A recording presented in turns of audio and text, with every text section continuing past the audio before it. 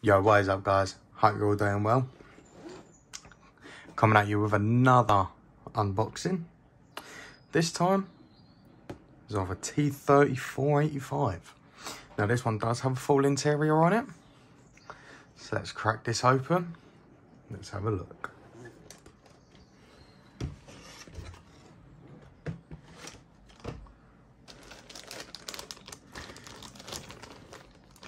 So, by the looks of it, we've got some jerry cans. I believe they're jerry cans. We've got a few suspension components, fuel tanks. Oh yeah, that might actually be what they are. Let's see. We've got the upper engine deck. Few more parts. We've got some interior parts. We've got our seats. So it looks like majority of this is going to be our inside and part of the upper hull, because there is something a little bit different with this kit. Obviously I'll take it all out, I'll run through quickly, I'll take it all out and we'll show, and then you can have a better look. So here we've got some more interior pieces. We start seeing our shells. Again, some extra parts for the exterior. Got some tracks for the exterior as well. Yeah, now we've got a mixture of interior and exterior. We've got our breech, our front fenders, we've got our vent for the engine deck. Got some road wheels. Hey. Gotta love a road wheel. Obviously with this we'll also have our drive wheel and idler wheel. Now this is kind of like a special part. So this tank doesn't actually get painted. Obviously all of the interior does, but the exterior doesn't. We have clear parts. This is going to be amazing. So, as some of you would have seen, my 116 Panther, that isn't clear. That is full in your face build. And obviously you have to paint the upper hull. This is where this one's a little bit more special, because we have clear parts. Now, a lot of the parts will get painted. I'm not entirely sure if I'm going to paint the upper hull or not.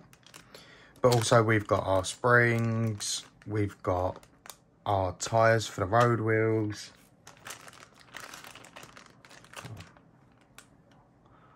Tyres. I don't know why I did it that way. But yeah, we've got our clear parts, got our road wheels. So I was wrong on that one, isn't road wheels. That will be our roller wheel and everything like that. And then we've got our lower hull, and along with our lower hull, we also have our tracks. I'm not sure how the tracks are going to be. And then we've got some more parts. Now, for people who have just seen this, please don't say anything.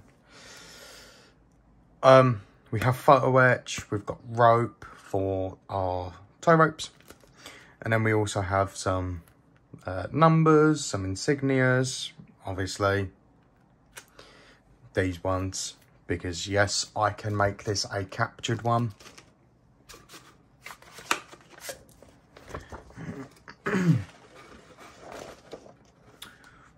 Okay, so straight off the bat, building the suspension.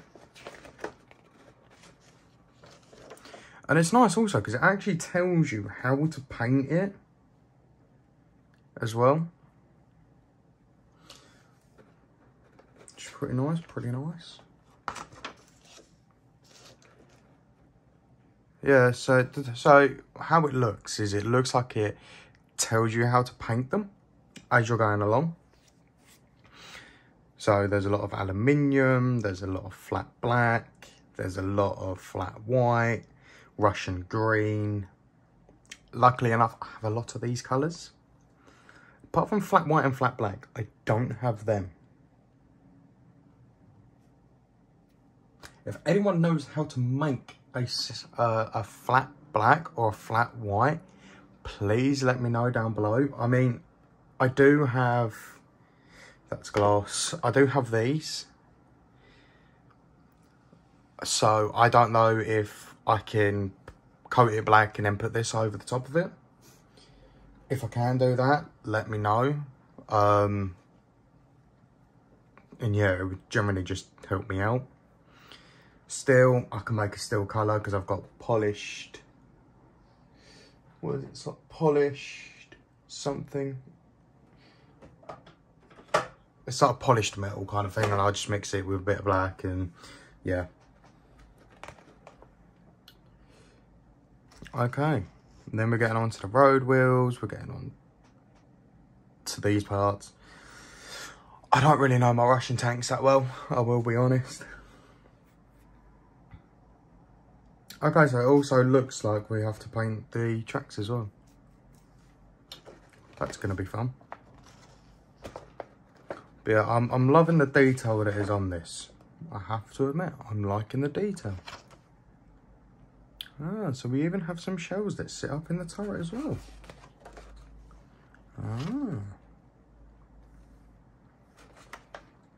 Ah, right, yes. So here we come.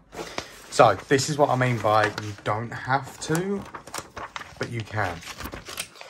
So you can paint the upper hull if you want to, or you can leave it clear. It's completely down to you. So we've got the Tank Brigade in July 1944. We've got the Baltic Front, July 1944. Not much information about this particular tank other than it's in Russian green. Then we have this tank, which is Eastern Prussia. I think I'm saying that right, even though I've completely butchered it. In November 44. Then I'm not even going to try and pronounce any of this. That's January 45. But then we also have the captured T-34 with the credentials of 321. This is probably what I'm going to do because I really want to build a captured tank. I do have another T-34 that is produced by Rayfield. So if I don't end up using all of these decals, I may use them decals on that 34. My guy will sound like this. But then I kind of want something that's got its own little name on it. So I'm not sure. But yeah. So this kit does go a fair bit in detail.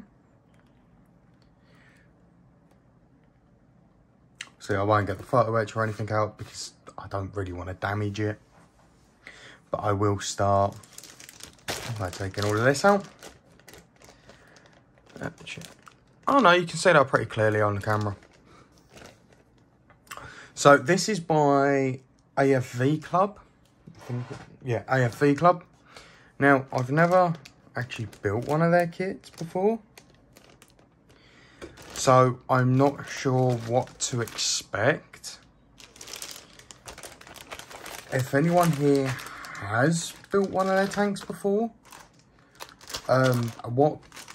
or you've built this kit before, what type of stuff should I be looking out for? Is there anything that needs sort of like a little bit of attention, or does the kit generally just fall together nicely? This kit, if you want to possibly get this kit, the kit will be, I got mine from 135 scale. There'll be a link in the description below if you want to have a look at this tank. And no, I'm not affiliated with them in any way possible. I wish I was, but I'm not. So you don't have to worry about that one if that is something that you would worry about. All in all, I'd probably have to give this kit quite a high rating. Obviously, as most of you know, I've been model building for a fair few years now. And normally I'm doing my German stuff. Sort of like this Ferdinand, which is currently black. I need another coat of black because I need to paint up here. I digress. Some of you will also know that I've got quite a few tigers. And I have been doing something a little bit different, kind of teaching myself how to do some techniques. So I have this. So, this tank is a Tiger 1. It's an Airfix, Airfix Tiger 1 Operation Citadel. Obviously, I've got the damage up on the side. Now, it's not complete. That's what I've been testing.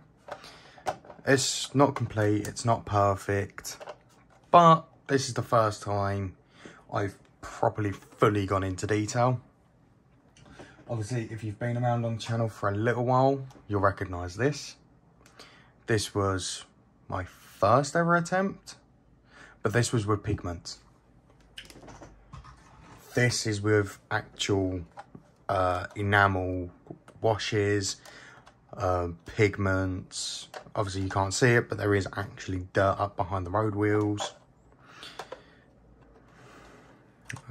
Not that you can really see it.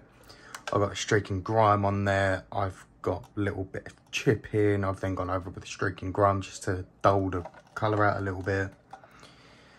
There is track wash on there as well.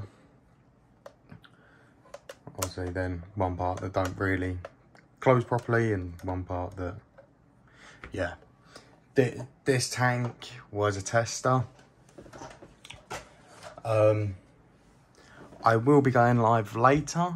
So if you want to know a little bit more about that tank, I will be live on Twitch. A link for that will be in the description as well. I do have a Discord as well, where you can talk to me, ask me about my projects. I'll happily talk to anyone. But yeah, guys, so T-34-85, this will probably be the starting build on the stream tonight. Hope you all have enjoyed this, and on stream there'll be sort of like a more detailed look into this. But yeah, that will all be down below. If you've enjoyed, slap that thumbs up. If you haven't already, subscribe and press the bell icon so you're always notified when I release a new review. And yeah, guys, I've been Mac RCM Models, mainly Mac models at the moment. You guys have been awesome, and I'll see you in the next one. Peace.